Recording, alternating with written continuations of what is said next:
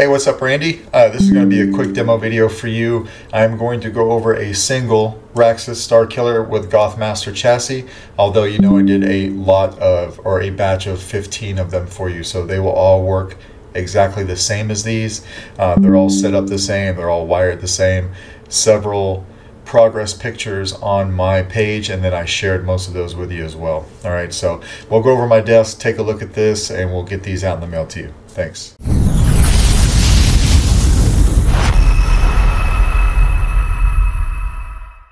What's up, Randy? So this is a quick demo video for your Raxus batch. I'm just going to do the one.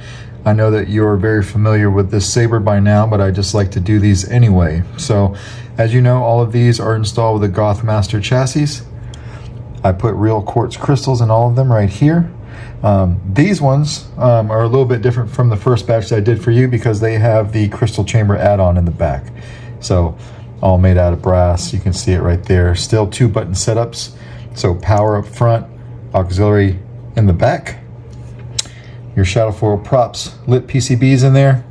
Your blade retention is underneath this guy. So you would unscrew this to get to that little grub screw right there, and then of course is your blade retention, okay? So we'll screw that back on. You've got your sliding window right here, so you can just slide this down to expose your second crystal chamber and your kill switch right here. Just flip it over to the left.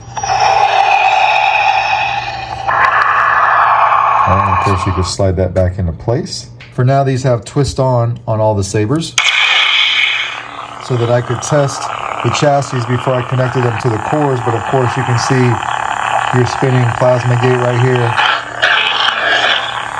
your main crystal going solid, and of course I've got this one kind of going back and forth. All right, slide that back. Your PCBs all light up there.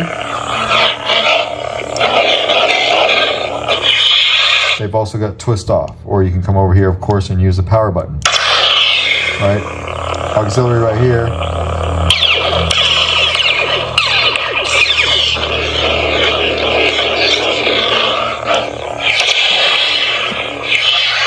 These do take 7/8 inch blades. I'll just put one in here real quick.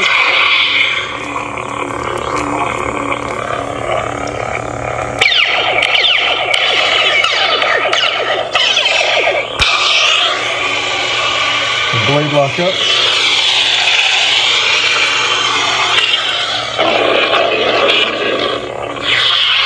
I probably should have unscrewed that blade retention, but I forgot my Allen key, so we just did it like that. All right. We'll come over here and slide this back down and flip it off from here. That little greebly right there. Slide this back, and then we'll take the handle off. Simply unscrews. I did go through on all 15 of these, put a little bit of thread grease on the threads. You can kind of see it right there. I did that to all of them just to take the squeakiness out and make it a little bit easier to take on and off. Okay, but of course that is your chassis right here. You can see your board right there. This piece will need to slide off. It's held on first with a press fit, and you've got 2 magnets here and 2 magnets here, but this back piece will slide off.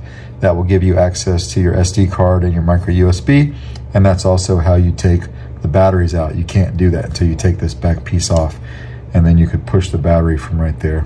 All right, yeah. This little piece on all of them moves up or down, held on with magnets, so you could go either way if you like, just depending on what your customers would like. All right. We can flip it on from here, of course. All right. Or flip it off. And I'll put the handle back on.